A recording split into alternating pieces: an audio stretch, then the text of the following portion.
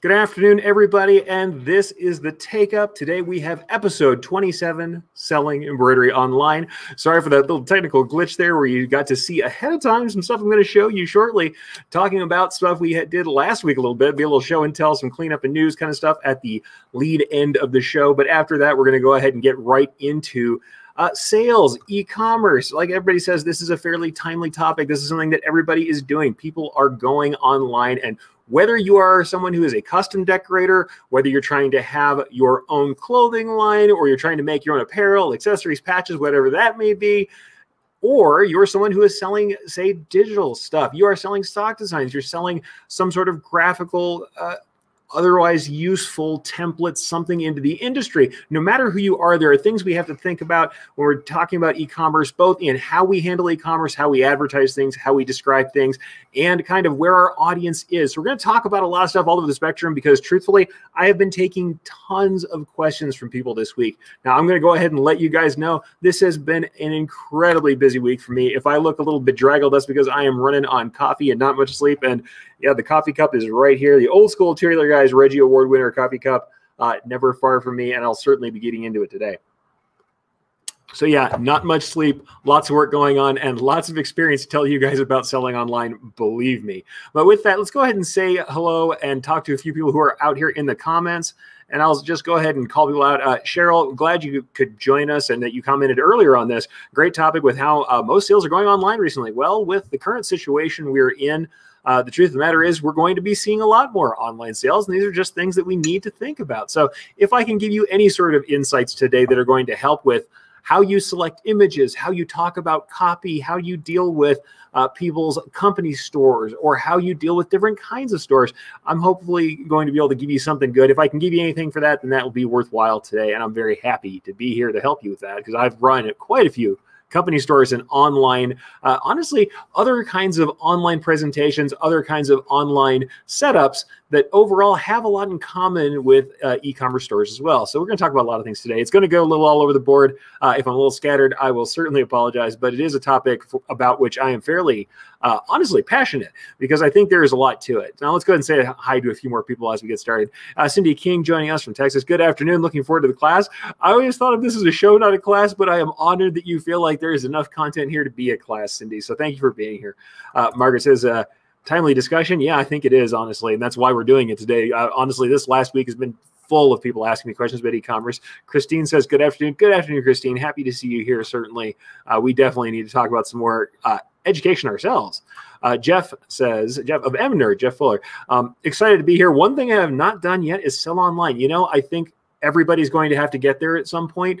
It's not that you have to sell online. It's not that it's the only way to do things, but it is a good way to do things. It is a profitable way to do things, and it can help in servicing your clients, especially now. The ability to remove that extra step of communication to make things more frictionless is great. Now, honestly, there is a danger of making yourself less human if you just become a machine. You don't want to do that. You still want to humanize things. You still want to have natural language when you're writing about things.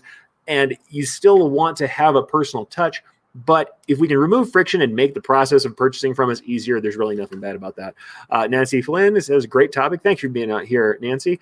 Donna coming in from Atlanta, Donna Scott Johnson. Hey, y'all, she says, and great to be here. Great to have you here, Donna. Happy to have you on board for the show today.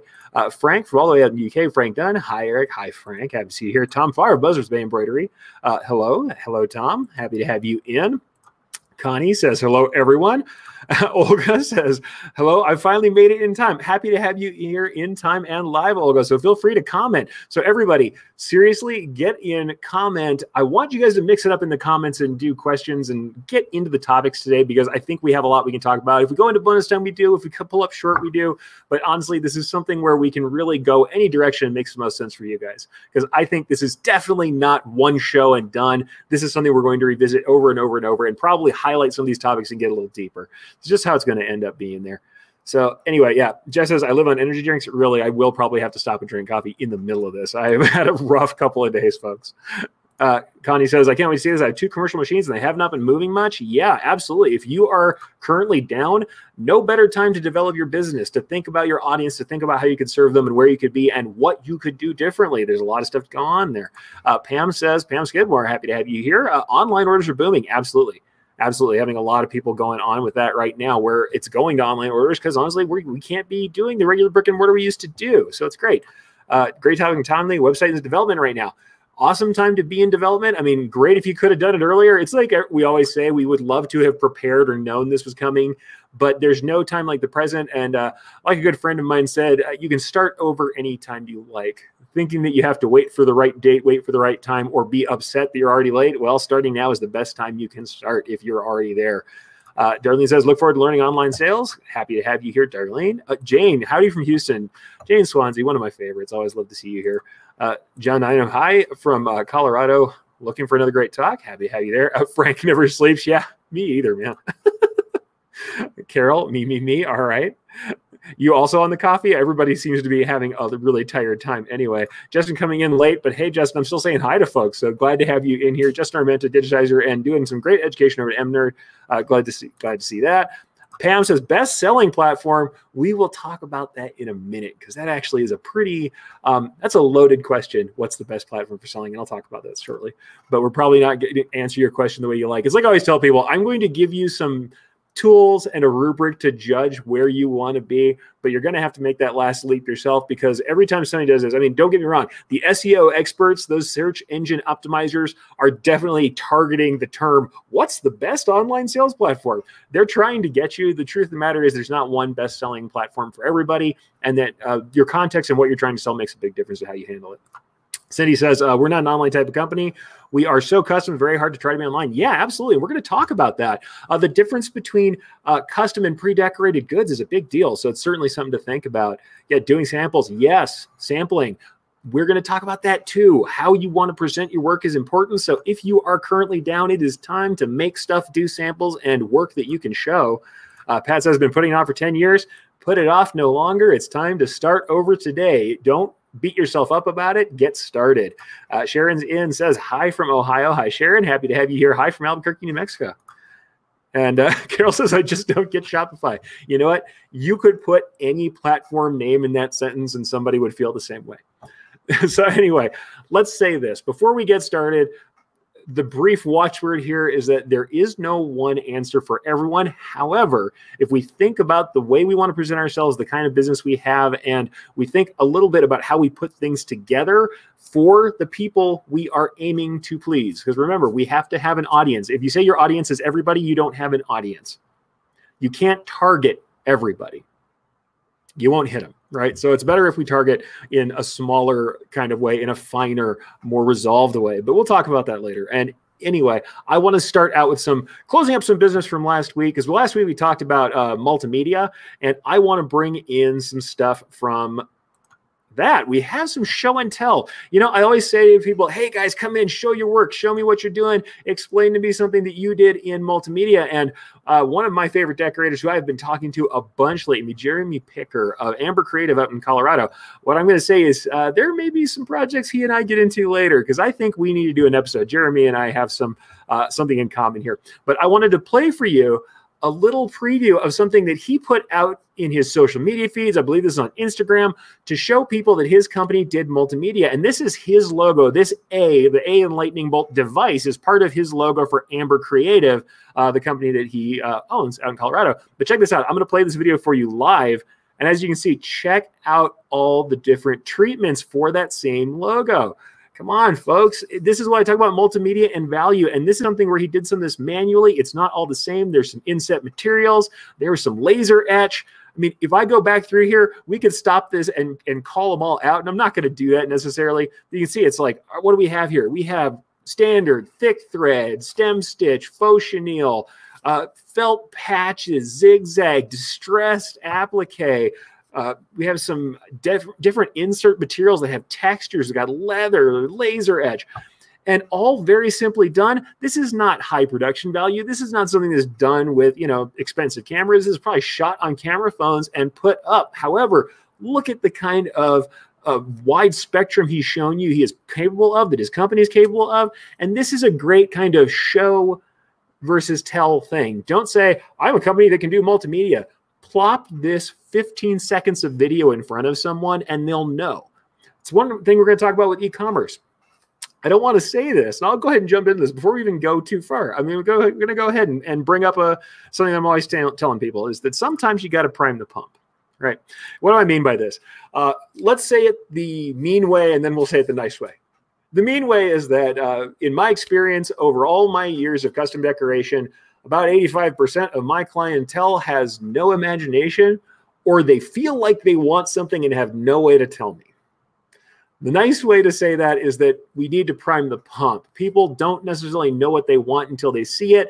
And if they're going to kind of internalize something, especially when we're talking about any sort of processes, or if you're trying to sell the value, let's say we have all this cool stuff that Jeremy's showing us, and we have to sell someone on the value of why it's worth extra expense to do a thick thread treatment of their logo, or why we would want to do something that looks different from the standard.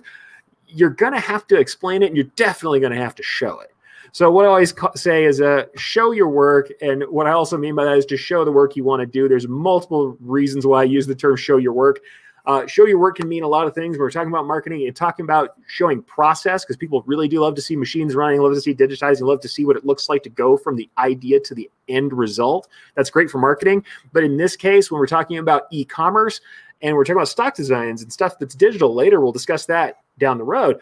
Showing your work means actually showing something, as I always say, in the thread, right? Like it's like in the flesh, in the thread. If you're showing your work, you're actually showing something on a sample in the thread, in the way that it's going to be used in actuality, so it's honest. So, show your work and prime the pump. Show people the kind of stuff that you can do, what you want to do for them, and explain the value to them to some degree. Now, it's not that you're going to be selling them hard on this stuff, or that you're going to be explaining things constantly, but a little bit of education and especially a little bit of example work goes a long way. And even when we're talking about e-commerce, when we're talking about offering products, thinking about how we present these products and making sure we show decorated items in real situations can help our customers when their imagination is maybe not so hot, right?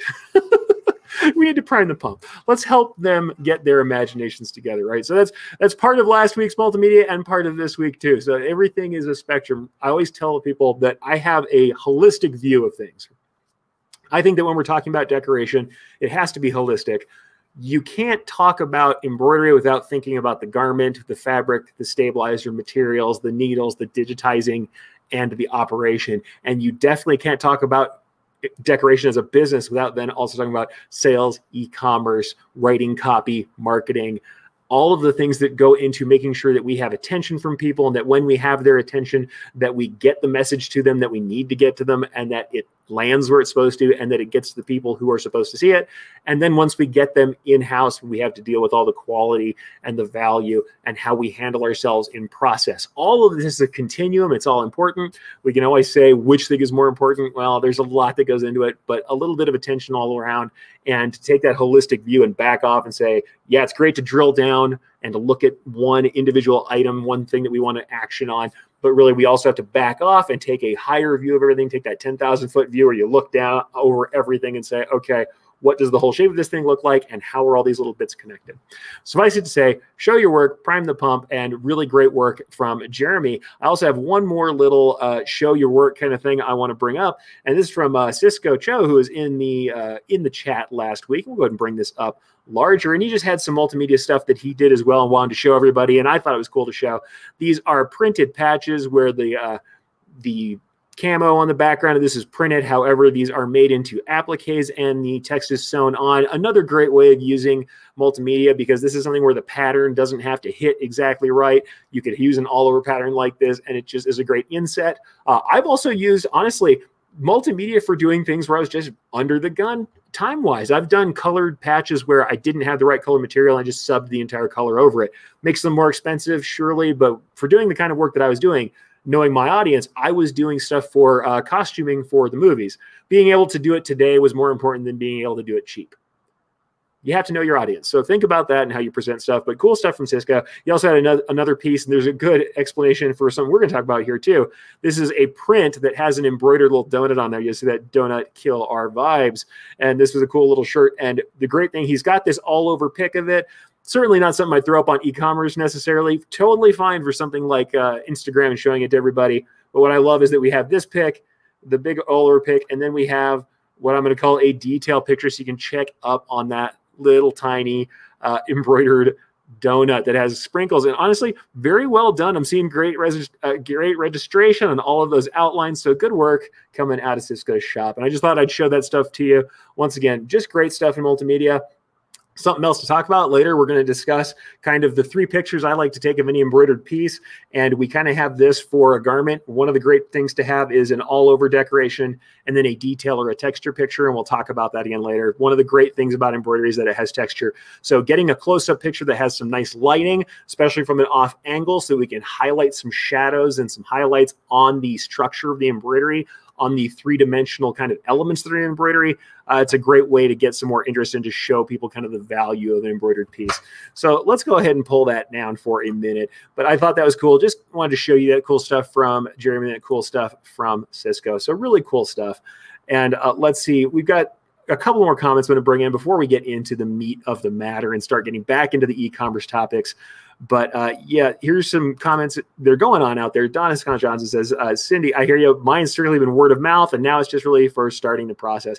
You know what? It's totally fine for your website not to be the main generator for your company. The other reason I've used websites and e-commerce quite frequently is just to make the ordering process easier, especially when we're talking about a captive audience. If we're talking about a corporate audience that's doing uniforming, a lot of the stuff I used to do, especially right now, if I were still doing the stuff I was doing before, I would be very busy because I was doing hospitals and medical.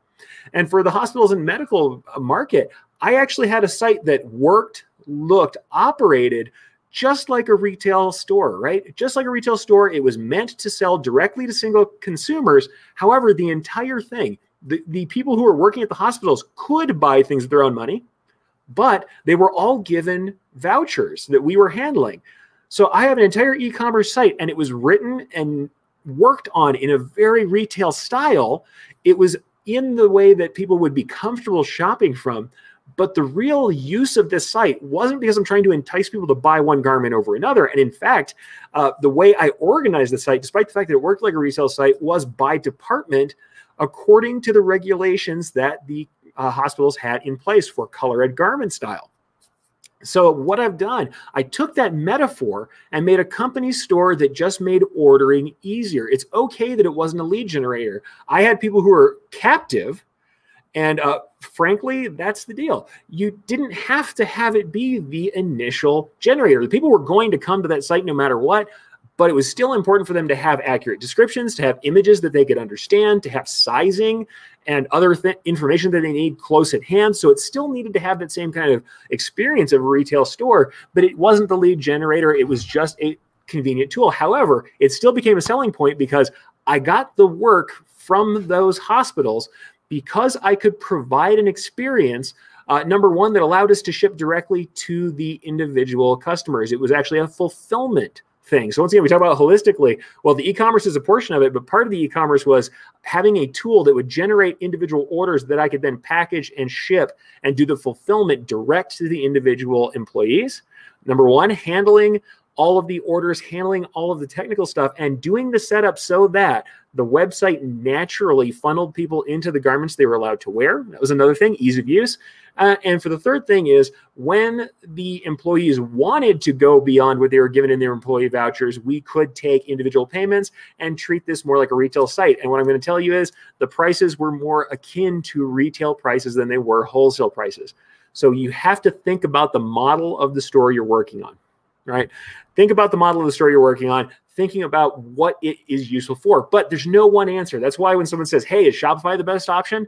It might not be, and especially not if you're doing fully custom work. If you're doing fully custom work, the ability to upload art and see things and possibly have an online designer, we can talk a little bit about that, is going to be way more important than someone that has pre-decorated goods or a line, if you want to call it that.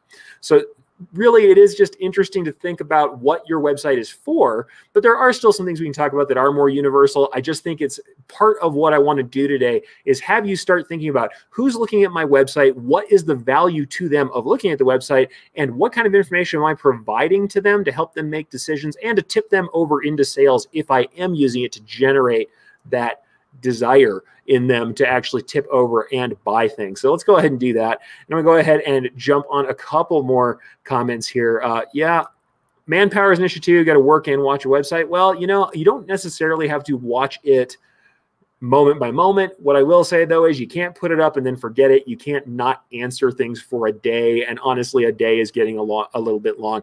What I will tell you from working with larger e-commerce firms, from being a fulfillment by Amazon person, I have and do work with Amazon, so I kind of have a lot of insight onto working on a larger scale with moving quite a few units. They are very much expecting a 24-hour turnaround on any communication. And really, the faster you can do that turnaround on communication, the better for your ratings. You need to have a sub 24-hour turnaround. And I would say really you need to be lower than that. So yes, manpower can be an issue. I will say there is some level of being able to set things up and have an overnight salesperson, as people used to say about websites.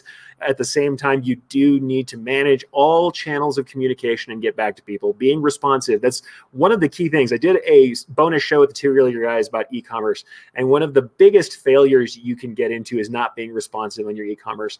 You absolutely must answer questions. You must answer questions. You must answer any sort of help or request, and you need to do it within 24 hours. If you can't commit to that, then don't have those contact methods available. And especially, we talk about social media. Don't have a way to get in contact via social media if you're never going to check that channel. It's a bad look. So try not to do that. And I'm going to say, I'll be honest with you, very recently in my own work, I found that I had a failure in that position. I actually had some technology that had failed me and I didn't know. And because I wasn't diligent about it, some messages got lost for quite a long time. And if you're one of those people who I lost a message from, I'm going to try and get back to you. But I'll tell you, it does happen. You do fail these things, but you do need to keep check on it. And part of the deal with this is to stay focused. Don't spread yourself too thin, and make sure that you are going to watch those channels and monitor your technologies that you put in place. Because everybody talks about how much great automation there is out there right now. Sure, but if you don't monitor those technologies and make sure that they are kept up to date, backed up, and functioning, it doesn't matter that you have great automation or the ability to answer different things or have a CRM, like a consumer resource management system that has all the different information in it. If one of the pipes is broken that gets your information from place to place, that can cause problems. So really, you do need to watch that. And if there's a way to suck that all into one place, that's great. Make sure all your connectors are working. That's what happened to me. So anyway, something to do there. And I will say, totally fine also, fully fine for your website to be an informational site that doesn't have live ordering, that is for someone to contact you. Especially when we're talking about custom decorating, art resources, custom digitizing, that kind of stuff really is not something you're necessarily going to do online functionally or have somebody order online, especially if we're not talking about like commodity garments, stuff like that. So totally fine. And I see that in the comments here too. Donna says hers is really a place for other workrooms to look at it, check it all out, and start the inquiry of a custom design for soft furnishings. Yeah, totally. I mean, it's okay if you want to do both. There are ways to do both. I've certainly done this because I used to run the company sites like I talked about before. Those company sites generally tend to be what I like to call a preprint site. Preprint being that the decorations are already set in stone. I know what decorations are going on what garments. There may be some selections like color selections, size selections, of course, and there might be some combinations, but these are things that are already products. The products are made, the decorations are set in stone. I'm not altering those decorations. I have preset values that I will allow things to be changed. Maybe I will allow, there's also a level of customization between full custom work and completely set in stone work. What we often did was personalization, whereas you could use an online designer, but lock it down only to adding names or division titles or something like that, text that is keyboardable embroidery text that you can throw underneath something or on something in a template. That's one way you can do it too. You can have both worlds to some degree. But I would say you really do need to focus on whatever site that there is. You have to be very clear about how much customization is there, and you have to know what you're trying to get out of the site. I don't love having it all together in one place. I think that if you have a custom line, custom lines live in a place and they belong in a website that is branded, that is about the custom line, that makes sense for the custom line, where the branding of the website, the copy all goes into the kind of designs, the kind of clientele who would want your clothing line. Whereas the custom work needs to be a little more general. And if you're going to have online design or something like that, where you're going to do fully custom work online, you're going to need different tools, because you may need either at least art uploading and probably some sort of previewing, and you're possibly going to want some sort of online design if you're doing individual personalized stuff or stuff we're going to have templating. Like I said, you can drop names or something into existing templates and stock designs. That can be done in that kind of space. Whereas I don't necessarily see, like, and I would definitely not have people fully uploading their own artwork right next to a place where I'm doing a line. It's not that you can't do it, but I think that even when you do that, you want to segment your site out and have some branding and some messaging around that line that makes sense for the people that it's targeted toward. So that's one of those things to think about. But I will go ahead and go through a couple other comments. Ramona also has kind of what the other thing I like to call these brochure sites, the sites that are informational and have contact information, but don't have any sort of live ordering or necessarily. When I talk about e-commerce, we're talking about doing commerce online. We really are talking about sales online, but it's totally fine for a website to not be an e-commerce site. Ramona says her website is informational place. You can send interested persons to see samples, the fee schedule, hints and tips with an instruction email for an order request. Totally fine. That works. I would say for my money, I'd have a form so they could fill it out online and hit the form. That's always nice. But other than that, yeah, emailing for requests, totally fine to have an informational site like that. And that's just something you can do. Jeff says, that sounds so much better than my Excel sheet I email some of my customers. You know what? The Excel sheet could totally be turned into something online if you wanted to, even if it was locked down behind a password. I think having an informational website is at least something to do. And Justin is absolutely correct here. It's harder than ever these days. Instagram, DMs, Facebook Messenger, email, website order forms, et cetera, et cetera. Best thing you can do for that is probably set up some automation to get everything into one place for you to look at it, or one set of notifications. But the truth of the matter is, when you have a bunch of channels like that, it just becomes a matter of habits, blocking out time for you to answer these things, and also making sure that you're not spending your time in channels that don't respond. If you have whatever it is that you're doing, let's just say that you are on Instagram and you find there's just nobody on Instagram for your clientele. Totally not true for us. Instagram is a very visual medium. It absolutely is a place where decorators do very well. And I've actually seen, like I said, a lot of streetwear brands and custom decorators doing really great on Instagram. But if you weren't getting any traction there, keeping everything there where you have to dealing with commenters, dealing with something else, or continuously time there might not be worthwhile for you. And this one's hard. Tina says, I get concerned about online portfolio of work because all the copying issues, I get knocked off within days. Yeah, no, that's hard. I would say that's something that's hard to avoid. Best thing you can do is get out there, be present, and get out there first. Ultimately, a lot of stuff is going to get knocked off. It's going to happen to you. As a digitizer, I've had my work knocked off many times, even by pretty large companies that I won't mention. Surprisingly, did some look-alike work from what I did, and I took it to be inspirational instead of a knockoff. But hey, this stuff can happen. What I will say is, for my money, I don't like to do watermarks and hiding things. If it's something I'm trying to sell, I just go ahead and mock it up on garments. I mock it up, and if I'm showing digitals, but usually I'm going to show something in the thread. And if I take the kind of photos that are action photos of a real garment, of a real sample, it's a lot harder for them to just copy the thing off. If they're going to redraw it, they're going to redraw it as soon as they see it. It's not going to matter if you try and protect it, because they'll redraw it if it's got a watermark on it or not, and the watermark just gets in the way of the customer seeing it. But that's me. That is one of mine for sure. Yeah. And Jeff says he knows part of what happened to me. Yeah, pixel by pixel, somebody copied one of my pieces. Yeah, this is absolutely true. But that does happen. But I like this from Christine here, by the way. Keep in mind, even if the site is informational, it needs to have a call to action. Absolutely. Purpose of the site, even if you're not selling on the site, is to drive customers to make a purchase. If it doesn't do that, it's not working for you. Yeah, and I would say when we're talking about the site like Ramona has, her call to action is contact me for further information. And you have to make that call. You have to make it very clear, have to have it present. And thank you, Christine, for bringing that up. You really do want to make sure a call to action is present, and people aren't looking for the next thing they need to do. We've talked about that with e-commerce before, but we're going to get a little further into selling embroidery specifically online. I would say, though, no matter what you're doing, you need to have a call to action. People shouldn't be guessing as to what step they should take next, what you want them to do next. Absolutely have a call to action, multiple calls to action. And what I always say is, don't hide these things below the fold. If you have a bunch of information, don't have all this wall of information or even samples, walls of samples. And then at the bottom, after scrolling through tons of stuff, contact me to buy things. Absolutely not. Have that call to action present where they can see it. Hey, preferably all the time. And if not, at least at intervals so that they can see this. By the time that they tip and they decide they want to do something with you, they shouldn't be searching to find out how. It should be very clear to anybody looking at your site, whether it's e-commerce or it is informational, what step is next and how they go about it. Should be very clear and visually very clear. But with that, let's get into some of the stuff that I want to talk about today about e-commerce in general. Number one, I'm just going to say this again. Yes, I've had people say, should we even say commerce anymore? Is e-commerce commerce? Yes, it is. Almost all commerce is done the same way. E-commerce is very simple. The thing is, the reason why I'm going to back up and call this e-commerce is we're going to talk about some of the actual functional things that are specific to running things off of a website. Like I said, with e-commerce, presentation becomes a lot more important. We need to be able to take clean, clear, well-lit photographs of our pieces. I'll just lay it out that way. Whatever we're selling, we need clean images. Now, I'm not going to say you can't use mockups. You can use mockups, but I kind of want to bring something up on that, on that note. So let's go ahead and jump over to something. I'm just going to go ahead and I have a search for embroidered apparel. And anybody who's been in this business long enough is going to look at this search for embroidered apparel and look at this Google shopping bar up here. The reason I'm kind of pausing for a moment is for everybody to go, yep, those are Sandmar stock images. And they are.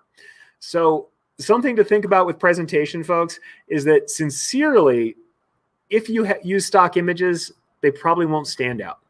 It's not that you can't use mockups. It's not that you can't use digital mockups.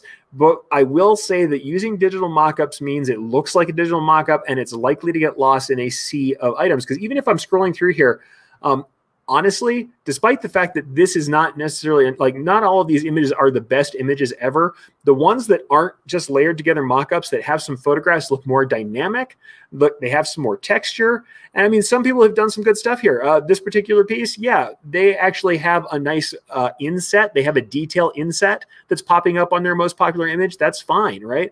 But these and this, here's an action piece. There is a piece where people are actually showing this on customers as they would be used. Those are great, especially if it's a real picture and action shot from your customer. Those are fantastic. They're very lively. Admittedly, is this live shot better? I don't know. This is a pretty rough shot. I'm not trying to make somebody unhappy about their piece that they've done, but if you look at this where it's kind of crumpled up and you can't see it very well, the lighting's a little yellowy and it's just kind of up against a floorboard, not particularly the best shot, right? Might not be the best shot ever. But I will say is some of these other clearer shots, if it's a live shot, some of those look a bit better. Now, you can have any number, but think about how weird some stuff looks. These mock-ups here, probably a great company, but if you see a mock-up where they've cut the person out of it and the neck is missing and now there's a big white block that looks like there's no neck, back of the neck of the shirt, it's a weird thing. So think about these mock-ups. Totally fine to use mannequin shots, totally fine to paint somebody out if you need to. I will say, however, that even this flat shot here, I find this to be slightly more dynamic, especially if we had another shot with it of the garment or a shot of the mock-up, than say some of these pieces up here that I'm looking at. This Your Logo piece here, it doesn't really give me anything for my imagination. It just shows that I can put something on this shirt. And this is a shot that I'm going to see over and over and over again in other people's work, right? So, and it's also, as you can see, it's not really warped to the shapes. It looks flat. It looks out of place. It's an obvious mock-up. It's not that it can't be effective, but it's not something that I would absolutely want to do for my shop. And I would much rather see stuff like this cool shot where we're showing actual people really on site using the garment. I'm not saying every garment's going to be like that, but I like people to think about it. You're not going to take pictures of every single thing you offer, but when you're trying to show people the kind of work you do, I really like to see this. And when you have a smaller curated amount of garments, and I'm going to pull myself back out so you can see this a little bit better while I'm talking. When you have a company store or a store that you're offering, especially pre-decorated stuff, you've got a smaller group of garments, curate those garments. Don't just throw the entire catalog at somebody and have automatic mock-ups. So really just have curation as part of your process. Just like the inspiration and priming the pump is important for them to understand what kind of graphics they might want or what kind of treatments they might want. The other thing you have to worry about is that people can see this massive chunk of all these different garments, especially when we're talking about e-commerce. People will jump in when they buy an e-commerce solution and just say, add catalog, add catalog, add catalog, and they have hundreds and hundreds of garments. And then it's just a paralysis by analysis. The person gets stuck looking through all the garments and getting tired of it, and they don't know what they're doing. Whether you are brick and mortar or e-commerce, it's a bad look. It's a great idea to start out with a selection that you know are great garments, and then open up or say, we have more garments that we can show you, or hide them. Have a featured garments section, and then the ability to go to the full catalog if you want to have them online and have people browse through. There are the kind of people who like to do that browsing, but I would say your top selections be a really great idea for you to, number one, curate them and have a smaller selection that you know is good and that you can really speak to their quality, speak to the way they perform, and to have pictures that are live pictures that are maybe not the same as every other image out there. Like I said, do I use mockups? Absolutely have used mockups, and it really depends on how much investment I have in a company store. If the company store is not going to turn around a lot of profit, if we're not charging them from the store, I may just use mockups and throw it together. And especially if it's being used as a glorified order form that's maybe a seasonal order form, I'm not going to spend all this time. But if I have my own retail style line, if I won't invest in sampling, it says a little bit about my line. If I'm trying to make something, let's say I'm making a higher scale line, I'm doing kinds of special decorations, and I'm not willing to do any sampling, it just isn't a great look for the line. And I think that it makes sense to do some sampling, or at the very least to have some custom images involved. And I'm going to go ahead and pop out here. We got a good comment in here from, first, we'll go ahead and have a funny comment. I want to get Brad Pitt in here to put on some shirts. Yeah, I'm pretty sure he's busy. Yeah, you know, it can't always be Brad Pitt with the shirts, but I think customers wearing shirts are great to show, even if you think of them as a testimonial. Great to have on board, certainly, if you can. And Cindy, yeah, this might be a multi-part show. I'm pretty sure it will be, but it's something that I want to get into because a lot of people were talking about this in the last week, what would we do with going online. And then Brian says, you come upon one of my pet peeves. Often there will be a thumbnail-sized image on the site and it's labeled click to enlarge, but only bring the same size image up. Please put larger images linked to the thumbnails. Yeah, no, you need to have images that are visible. So let's talk a little bit about the kind of images we have out there and things that we're discussing. So before, I will go back a little bit later and talk about the difference between, say, a pre-decorated item store versus a custom order store. I think we covered that a little bit as to the kind of tools you would want. But let's just talk a little bit about how we're selling things and what we want to do with the images. And for me, the kinds of images you want to do are these three. These are the ones that are the critical ones for me. And they can still be different styles, but this is what's critical for me. I like to have an overall image. Overall image meaning that I'm going to see the garment and the structure of the garment. Whether this is, and I think it should probably be both. A flat image of the garment is great, so we can actually see the structure, see the colors, see any sort of details we have, but we can actually see the entire garment. Flat image is great for that. I've seen this done with super flat, pressed like a board garments, and I've seen it done with rumpled like we threw it on the floor garments. And it really depends on your audience and what feeling you're trying to get and trying to evoke. But for me, a decently flat overall picture of the garment, usually flat, maybe on a mannequin, something like that. Those are great images for overall. And those things, sometimes I can use a standard stock image for that because it doesn't necessarily have to be what I'm going to call the hero image, the first image that they see that's the largest, most detailed, the image that's going to pull them in and get their attention. So overall image is there to show us what the garment looks like. And if it is pre-decorated or if we're suggesting a decoration, whether it's custom or pre-decorated, we can see where the decoration lands on the garment. So those things are important to me. So overall, we're going to see the whole garment, where the decoration lands on the garment. The second one is the detail image.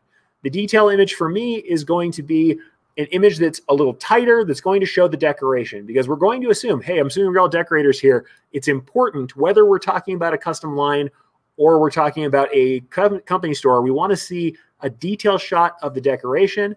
I like this to be a real sample. It could be a mock-up depending on the amount of investment you have in this property, but you want a detail shot that's a tight, blown-up shot, nice high resolution of the decoration itself. So now we have an overall image. We know what the garment's going to look like, especially if we have a pre-selected garment. We know the garment's going to look like. We know where it's going to land in the placement.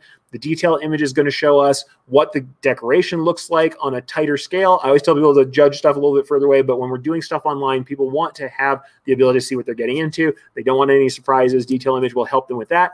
And then for embroidery, it's just something I love to do as a texture image. These are tight shots, off-angle shots, shots that show a little light and shadow. So let me just show you kind of an example of that. And it's more, it's something that's with a patch, so the overall is not the same kind of thing, but it also plays to something else I want to tell you guys, and I have told you guys previously, is that you want to see things in the thread. and that you really want to show your work, right? You want to see it, show your work. You want to show people the kind of work you want to do so that they order that kind of work. And you want to see it in the thread because that is where the real, the proof of the pudding is in the eating, they say. And in the thread, right? The way embroidery looks is in the thread, not in the digital preview. And in fact, because digital previews generally have some pull compensation and some other things applied to them, they have also colors that may not be exactly right depending on your software. Showing things in the digital preview can actually make them look worse. Digital previews have a tendency for text to be humped. They have that camel text. Some people call that the dancing baseline. I know Brian says that too, the dancing baseline, where you see the baseline on a line of text and it's up and down and up and down because of the pull and push compensation that's been added to the font. Digital previews show you that, and it can be a problem. But let's go ahead and go over the overall detail texture thing and talk a little about digital previews. So this plays into everything from people who are selling apparel to people doing stock designs. Because I also suggest if you're a stock design seller, stitch out your stock design, sell it from the stitch out, don't sell it from the digital. I know that costs more. If you have to charge a little bit more per stock design instance, do it. I think it makes the most sense. So honestly, let's talk a little bit about that. And I'm going to go ahead and just show you some pictures of a piece that I often show people. And it's just something that I think is a good example. So let's go ahead and pop this up here. And this is a piece that I've done many times before. And this is regulators patches. This was done for a law enforcement motorcycle club. So take that how you will. That's what it was. So it's not just, it's not like everybody says, oh, biker gang stuff. Go, this one was law enforcement, but I've done some biker patches for just about every segment you can imagine back in the day. But this is the stuff that we're working on this. And here's what I'm saying. Digital preview, it's okay. This one particularly is just an image digitally. And actually I had something selected, which I didn't see before I captured this. In this particular software, it has a really sharp highlight and a really dark shadow. It does show some more texture, which might be nice for you. But at the same time, you're getting an artifact line here in the fill that looks pretty weird. You're getting some colors. This variation in color is not natural and won't actually happen in the thread. So showing someone this digital preview, this looks cheap, guys. And I don't want to say it like that, but it does. It doesn't look high quality. It looks cheap. It looks poor. It does not look like the wonderful thing that it really could be if it were done in the thread. So here we are. We're looking at this piece. Does this sell it? Maybe. Because this might be a content driven, right? If somebody is content driven, if they like the image enough, they may buy the thing because they really want this patch. They identify, right? One of the things we sell to people is, of course, identification. So identify with the group. This can drive them whether or not the images are great, whether or not the copy we write about something is great. It can drive them because it's identification. People really want to identify with a group, and they may go that. Or it's purpose motivated. If for some reason the image has purpose or is related to a cause that someone thinks is important or a group that they identify with, they may buy it anyway. But you don't want to skate on that. You still want to provide them with something good. So what are we talking about, right? Overall detail texture. I think this doesn't fill in any of these. Yes, it's an overall shot. No, it's not a good overall shot. It doesn't show the actual quality of the piece. So let's get out of there. But let's say we have this. Now, this is a more kind of, it's a little slapdash. It was meant to be a little skewed. And this is not an ideal shot. I look at this shot and the backgrounds aren't great. It's not a perfect shot. It's maybe not the way I would do it these days comparatively. But let me not leave comments on my own graphic here. But if we zoom around in this thing, we can kind of see like, hey, it's got all the pieces involved. You can actually see the embroidery. You can see all the patches. And because these were patches, I did decide to move them around so that people understood that these were separate patches. Part of the reason I did that was I was communicating something, right? I'm communicating to my customer, these are separate patches. You can see that they're stacked together. There's a shadow here. These are all in different places. So when you see them, absolutely, these are separate patches that if you were to buy this piece, you're getting these 4 separate patches in the patch set, and you can see that. So when I'm showing somebody a preview of something, and this could be the same for approvals, I'm showing them all of the pieces there. I'm showing them in the thread. As you can see, the difference is striking between how this looks, this piece here, colors, how that looks, how also the black has no shine to it, which it does in the actual piece, and this. Very different animal, not the same look, not accurate. And if somebody got this and they were looking at colors from this, they might be a little upset. I tried to tune it when I was making this, but there is a lot of lighter shading. The shading that we ended up doing was much more subtle in the banners on this than it was in the digital preview, right? Not great, not something you want to see. And part of that is from the shine of the thread. Now, I will say for an overall view, this was a tight stack that I did just to use it as a background, because I actually zoomed on this and used this as a background for something that I was working on with them. And when you're doing that, that's a different matter, because then it's artistic. It's supposed to look like this. I'm not seeing everything, but it's not a good overall shot because we're obscuring parts of the other patches. But then that would be, right, so this is what I would call then an overall shot. And this is an overall shot, and it could be used as a detail shot as well. This is something where we're actually seeing the full detail of the decoration. Because these are patches, the decoration is the item. There's not a lot to show there. And then the last kind of shot we'll discuss in this particular set of shots is this. This is what I'm going to call our texture shot. In this shot, I have an off angle. I'm shooting off an angle. My lighting is coming from another side. I moved my lighting around the angle of my camera so that I could see some shine off of the garment, off of the material, and I'm seeing the texture of the stitching.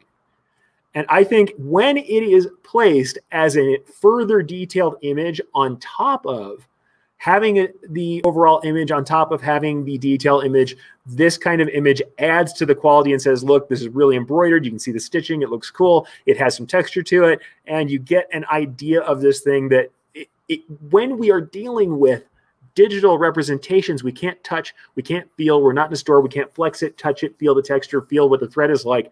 This is as close as we can get.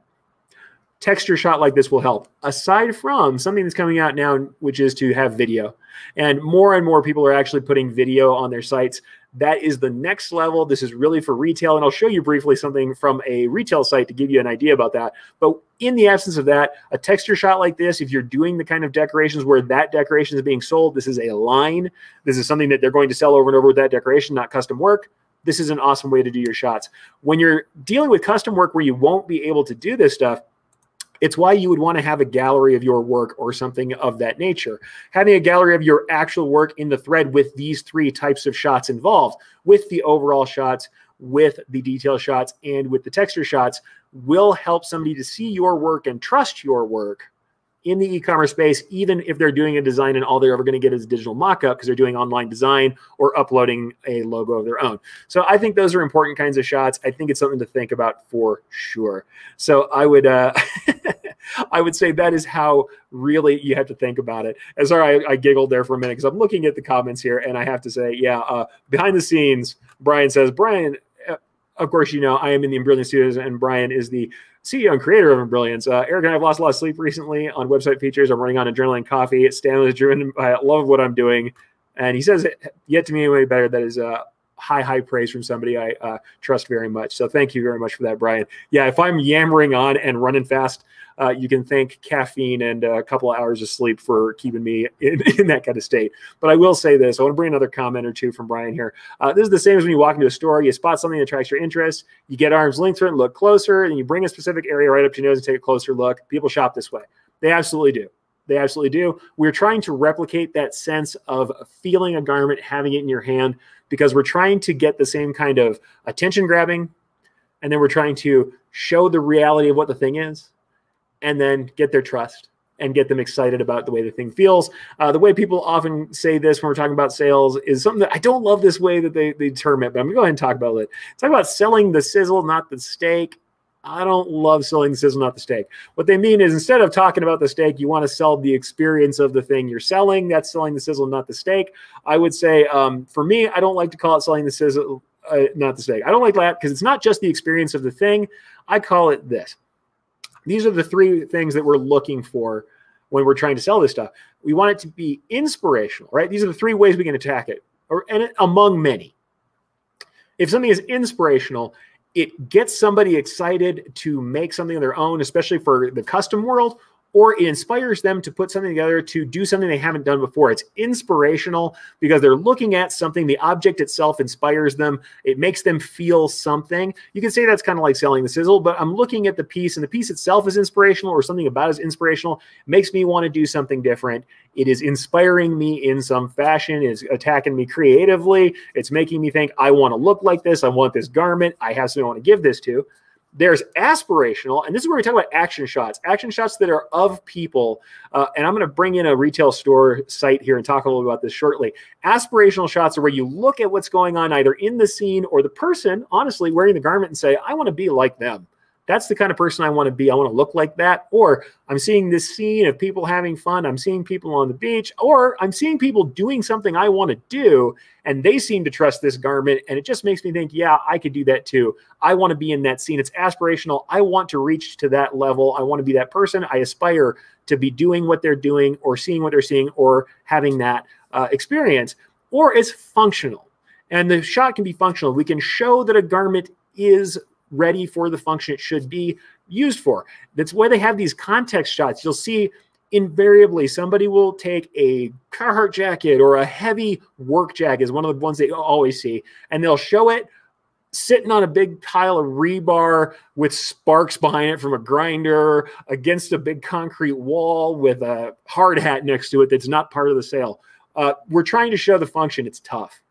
Or we see this being worn by people actually doing the thing we want to do. So you'll see like a welder wearing a fire-resistant decorated piece, and you see the welder wearing it, holding the welding gear or welding something. Now we trust the function differently if we see the image that shows us what it can do.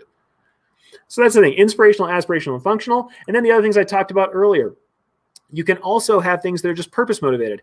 If the thing you're doing, whether it's a political or a charity or a religious or a community or a social, whatever it is, if there is a purpose behind the thing that we're looking at, behind the garment, behind the decoration, then that might motivate us as well. And showing that image and likely putting that in context or putting it on a person where they fit into that context will help us understand that as well. But that purpose motivation can also get people. It's something that you should look for. I still think those types of images are important for that, but you should think about that as one of the ways that people make those decisions online. We want to attach to that, or identification. And that's just, it's kind of mixed in with the rest. But when it is part of a group that you identify with, that you want to be identified with, that's part of it. It's really, I would say that goes with being aspirational, but aspirational stuff can also just be about literally looking at a scene or a person and thinking, I want to be in that position.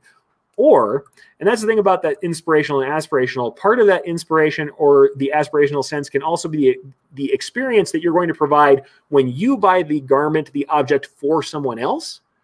That's one that I've seen a lot. If you've ever seen somebody advertise family reunion shirts, now I know it's a rough time right now where we can't do that stuff. I can imagine people now saying, we can't have a family reunion. Let's all have Zoom calls. We're going to do a big Zoom call and bring as many people in, and we're going to make t-shirts for it and send them to everybody direct fulfillment and take pictures of ourselves. We'll take a big screenshot of everybody in Zoom wearing our family reunion t-shirts, and we all have a piece of something that puts us together. Sounds nice, right? Inspirational, aspirational. It's both things. I'm inspired by that feeling, and I'm aspiring to bring that feeling to my family. So inspirational, aspirational, functional. Think about that with the way people are motivated, certainly purpose motivated, and identification. A lot of what we do, if we want somebody to see something, we want them to identify what we're looking at, what they're looking at as part of who we are, and that we are part of the thing we are identifying with, right? And like I said, one of the best ways you can handle that, show what you're doing, especially for embroidery, in the thread, overall shot, detail shot, texture shot, and out. Those are the best ways to handle that. Now, what I want to do is bring a couple more examples up. We're getting toward the end of the show, and rather than to haul us into bonus time, I think individual segments of this show could really go on to be some deep dives. I would love to hear from you guys in the comments what parts of this you'd like to see more of, or if you want me to do maybe a fully e-commerce. I mean, I like to really work on embroidery and digitizing here. However, if you want to get deep on e-commerce platforms at some point, we can talk more about that. It's always going to have an embroidery flavor to it, but we can talk more about that. Or if any of these subjects are really interesting to you, let's talk about that later. Let's see what's going on. So in the comments, tell me what you think. So I've seen some of this generic stuff before, and I'll actually show you briefly some stuff from work I've done myself previously. And this is, like I said, mock-ups. Trusting kind of the flat mock-ups people hand you can be a little rough. I like to say that, you know, mock-ups can be official and they can be useful. They can work for you. They can show when you don't have any other options.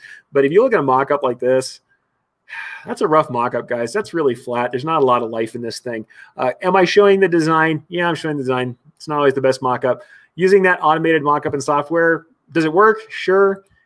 Maybe it shows sizing. It's more like that overall shot, but it's not showing you a lot more. Creating one yourself and doing a little work to warp it, better. Still looks fake, not a lot of life, but it is better by far. We can talk about that again later as well. So virtual samples are interesting, but virtual samples only go so far. Whereas despite the fact that this is kind of a crumpled sample, and what I was really trying to show when I was selling this, or showing this to people is how these were being sold as a set. I love the idea of bundles and sets. Bundles, sets, and correlated garment sets, especially great also to take that out of this retail kind of club supporter sense that this is being done on Instagram. I love to see this done commercially for uniform sets. I like to see people making uniforms that their employees want to wear. But this kind of setup is another thing that's interesting. I'm looking at this kind of rough mock-up. It's got one sample and a sticker. It's just on probably on a roll of paper for a backdrop. And at the same time, this rough piece, I think, looks better than my mock-ups that I did over there. The mock-ups are clearer. They have a better shot. This one doesn't have a detail shot. And what I think is the big miss on this piece when I'm looking at it, Instagram lets you put up multiple shots. Do this bundle shot and then give me a detail shot on each one of those pieces and one texture shot of the embroidery. If you had done this in 4 or 5 shots, I think you would have a much more compelling story to tell. And then if you had this hat on a person who looks like your target market, more's the better. Now there's some social proof. Now people are thinking, I want to be that guy who's got the cool shark hat, right? I want the cool shark hat because I'm imagining in my mind right now the experience of showing my friends this awesome shark hat that they'll all dig and think that I have good taste, right? That's what we're talking about. We're selling something beyond the garment itself, and I think it's important. So anyway, thought I'd show you guys that stuff too, and I think it's a fairly important thing to look at is how are we presenting this stuff and what does it mean to us? In any case. So I think that's interesting. Like I said, can you do mock-ups? Absolutely. I've done mock-ups many times on a standard piece like this. It can be okay. There's nothing wrong with using the tools that are involved, but I do think this has a little less life. At least this is a nice clean mock-up. And once I'm inside of my store, great mock-up. But as you can see, do you see up at the top here? Now, this is a mocked-up store. It's not a real store. It was a store that I was using my designs in a store to kind of show the way this works. But yes, I did draw the logo and do all the fun stuff because, hey, I like to design stuff too. What you will see, though, is that top hero banner image, my promotional image, is a detail shot. It's up close. You can't even tell what the garment is, but it's interesting. Just remember that you're trying to interest somebody and get them excited about what you might be selling before they have to get into the product. So there's that. The last thing I want to do is go over to an actual we're talking about retail, right? And I'll just tell you, this is Super Dry.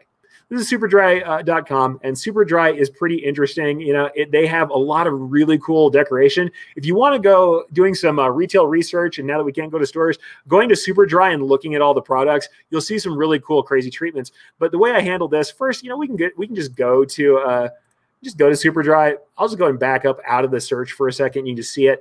Certainly, their first stuff is just all action shots, right? Action shots, kind of aspirational. You're like, this is for young people who are cool, who are having fun together. I'm not saying this is what you'll do. This is what they did. This is their attitude. And you can even see that we have these like the fake film borders. It's got a map behind it, Pacific Northwest up in the corner. These are intentional choices that they're making. These kind of this fuzzed out background of the motel. This says that we are travelers. Hey, look at even the tattoo this guy has is a map tattoo with coordinates on it. We are cool people. We are traveling. We are road tripping. That's the experience we're selling to everybody, right? This is the experience we're selling. We're telling a story. And this story is important to how we sell. And we'll look at all this. Aspirational shots. However, look, flat shots as well. On the left-hand side, we've got a flat shot of a hoodie. This is an overall shot. It's interesting because it's got some texture in it. It's probably mocked up on that background. I don't believe that background's involved at all. That was probably shot on stage. But then we also have some aspirational shots, some action shots from people, right? But then I just did a search for embroidery. So this is just embroidery. This is just the stuff that has embroidery in the title or is done in embroidery. And what we can see, mostly action shots, right? Mostly action shots here. However, let's go ahead and look at this. This is they call it heritage embroidery. Pardon me for that scrolling there, folks. This piece is called a heritage embroidery shirt. It's got like a faux chain stitch on it. When we zoom in here, we're going to see that we have a chain stitch. We have the ability to zoom and look at the piece. But here's our overall flat. We can see where the garment is. We can see the tag. There's no weird cutouts on it. We're going to go ahead and we'll see a couple more action pieces. Here it is on a person. Here's the back of the piece. It's got a nice print on the back of it. You know, we're looking at it. Honestly, look at how little we're looking at the garment and the decoration here. This is aspirational. This is where we're trying to say we want to be like this person, or we like the way this person looks. We want to look like them. And there's our detail. There's our texture shot. What did I tell you? Off angle. Makes me feel like I didn't even see this before I clicked in, so I'm feeling like I should pat myself on the back today. Off angle shot, up close, tight, showing the texture of the embroidery. We can see that this is thick thread. We can see that they're looking for a vintage piece, right? They're doing that look. Then, because we're talking about the garment, we got some detail shots on the garment as well. The garment has details, custom taping. And because we're talking about a brand, they even show you the tag, and we have a nice custom woven tag that will never matter to anybody but you when you see it, right? So that's some cool stuff. We can say that's all of our cool zoomed in stuff. The other thing you'll see with this piece is that we have video. And when we click on the video, I'm not saying we're going to do video, but if you did a line, if you're doing something where you're advertising your product, not a bad idea to have some moving images. It captures people and it shows people how things are, especially if you are doing a line. If you're doing a small curated line of garments that you know what the decoration is going to be, video is not a bad idea. It's easier to do these days and people have the bandwidth to hold it. So stuff to think about, folks. I'm going to go ahead and pop out of here. I think we're going to do more of this topic. I think it makes sense. It's a good idea. I like the idea of talking about some of the stuff we had before to discuss, but let's kind of review a little bit of what we talked about today, right? First thing is to understand who we're selling to and what we're selling, right? Most people will talk about that as, you know, this pre-decorated versus custom order is the first thing we discuss because it helps you to isolate what kind of site you want to run. If you're going to do something pre-decorated where it's a curated set of garments, you can do a more retail styled look, certainly. And because you're doing pre-decorated garments, you can take your own pictures, you can do samples very easily, and it's not a huge cost to do so.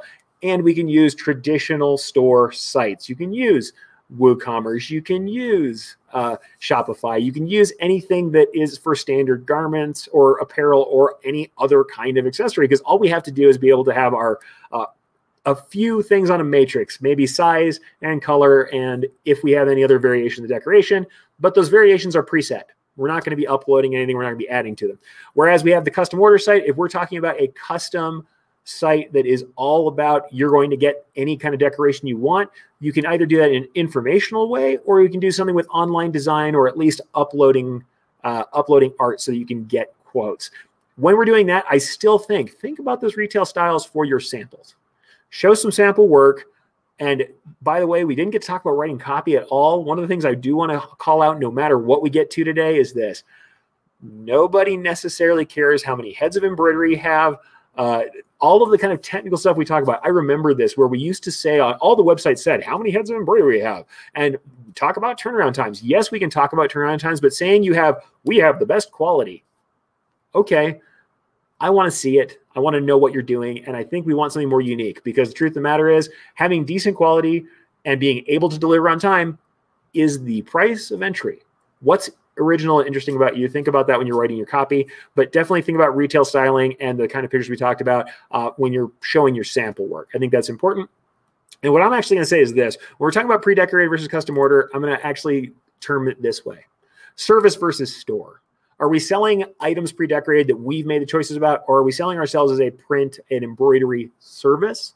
Different kind of look, and we need to think about that when we're setting up our websites and when we're talking about what kind of pictures we need, what kind of assets we need, and whether or not we should be using things like mock-ups. When you're selling a service, much more readily available to do mock-ups.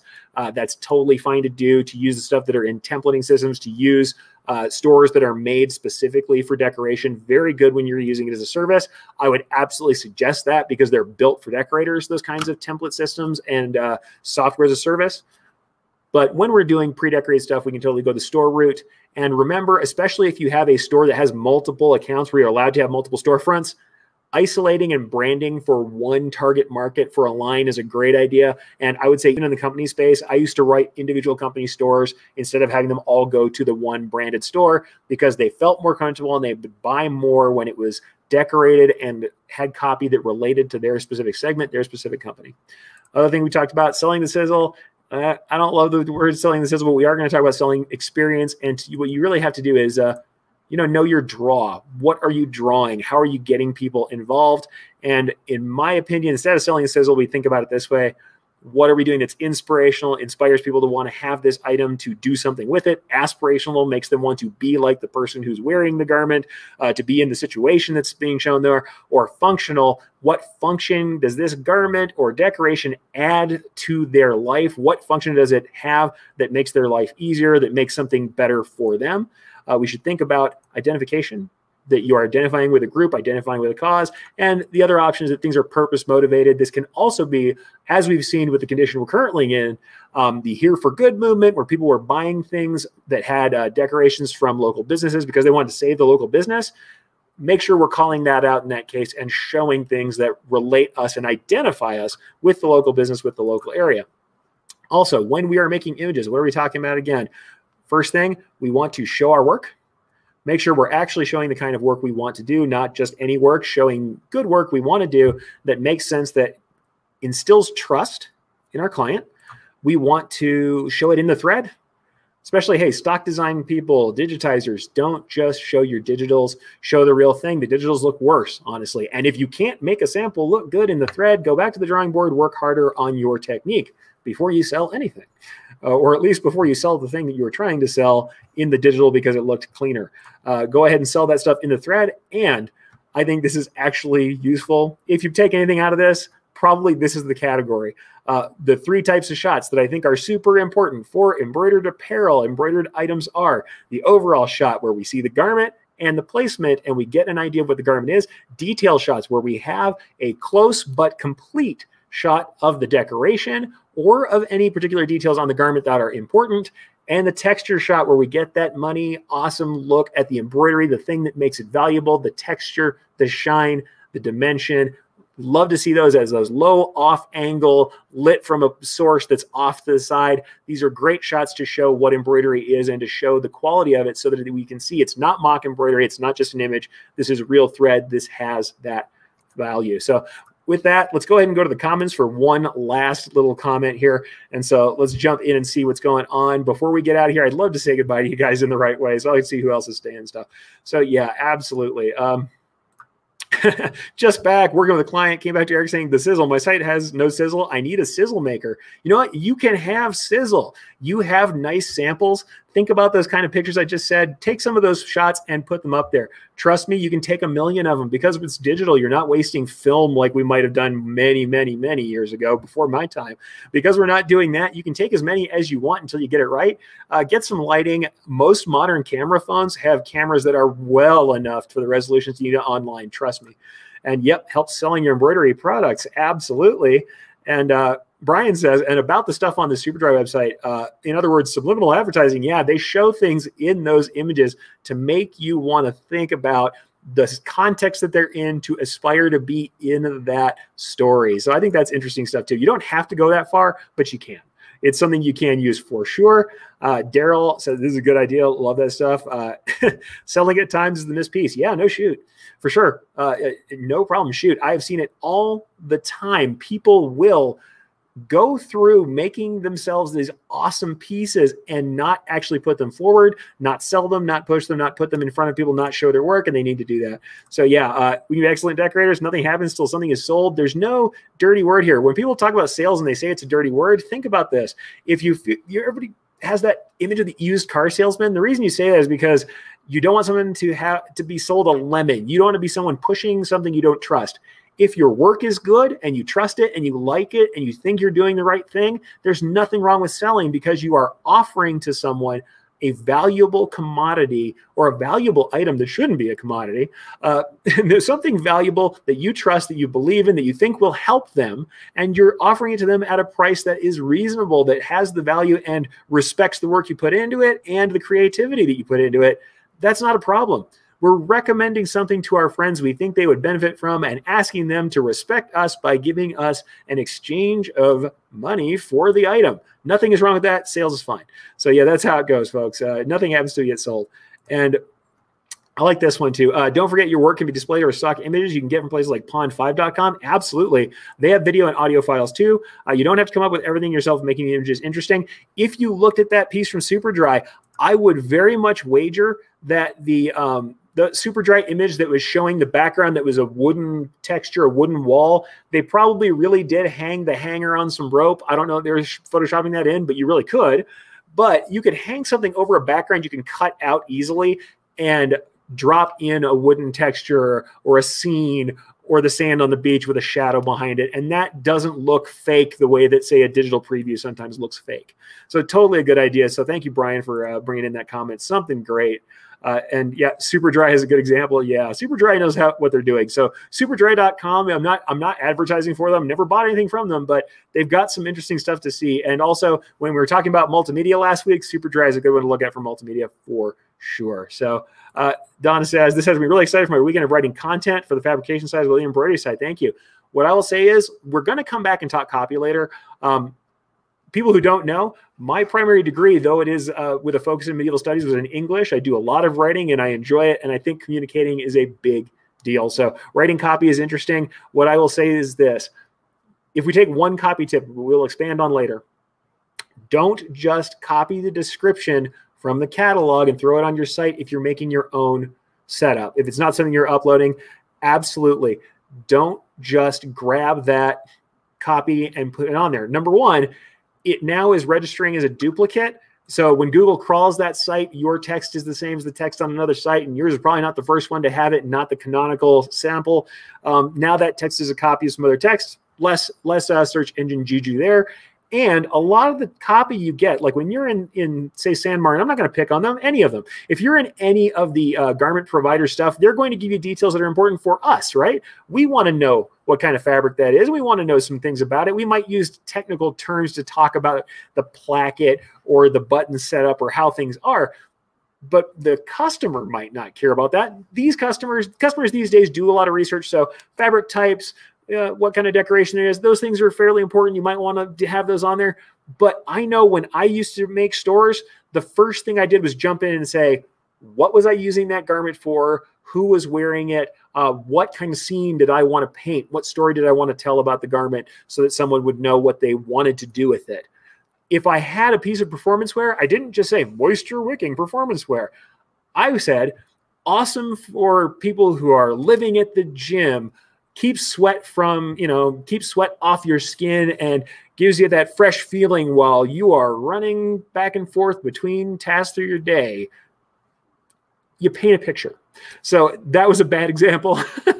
Like Brian said, I'm running on coffee and a couple hours of sleep. However, even the stuttering, halting version of that is a little bit better than 100% polyester, moisture wicking technology. Bullet points don't tell a story that way. So really a good idea, guys. Really good idea. So, and I'll go the last couple of comments before we get going here. Jeff says, I loved it. Look forward to part 2. Yeah, you're going to have to. I don't know if we're doing it next week, but I think there's going to be a part 2. And like I always say, guys, comment on this. Contact me directly via social media. Jump on my website and contact me. The form should be working again. For those of you who know and heard that earlier on in the show. Tell me what you want to see on the Takeup and ask me questions, because a lot of what we do, a lot of what I do and what we do here is answer questions that people are talking about. I want to take the temperature of what's going on every week and bring you a sampling of the kind of things that I tell people who ask me, what am I supposed to do with this particular thing? And this week has been a lot of e-commerce. So it's something good there. And I'll say, I really am looking forward to part 2 also. Though, Justin, don't feel bad. Justin, our digitizer himself, says, Eric just shamed me into working on my site this weekend. I have a few digital samples I need to get rid of. You know what, man? Don't feel bad. I've got some myself. Everybody has that kind of stuff where we have done those samples. We've done those pieces. But I'll say you do good work, man, and I'm seeing good work on your social media. Here's the last thing I'll leave you with. We all love social media. It's great. It's immediate. It offers us the ability to do all that instant uploading. However, don't let all your content live on social media where it disappears if someone changes the algorithm. Bring that content back to your website, have blog posts, have a gallery, share it there too. Make sure it comes back into a place you can control. So, Justin, yeah, man, you're showing awesome stuff on Instagram. There is no reason those pictures shouldn't be on your site. Get that on your site where you have control. All right, guys. So with that, we're going to go ahead and end this Takeup. And as Brian says, I don't think bonus time really starts until an hour and a quarter in the Takeup. You know what? I will try to back up my bonus time. Once again, I really want to get this into more platforms so people can see it. I've got people on Instagram who are asking me where I am. Love to see those on Instagram TV, but that means I got to get it down to an hour, folks. So there may be some edits and some sound bites and some other stuff. Brian and I are both probably going to talk to some video wizards soon because we got some content stuff we want to do. So certainly I'll be thinking about that as we go on. Doesn't mean we won't do deep dives, but it might mean extra little bits and extra little episodes. And I thank you guys so much for being here. Thank you for engaging in the comments. Thank you for asking questions. And thank you for joining me live. It has been awesome, and I cannot wait until next week.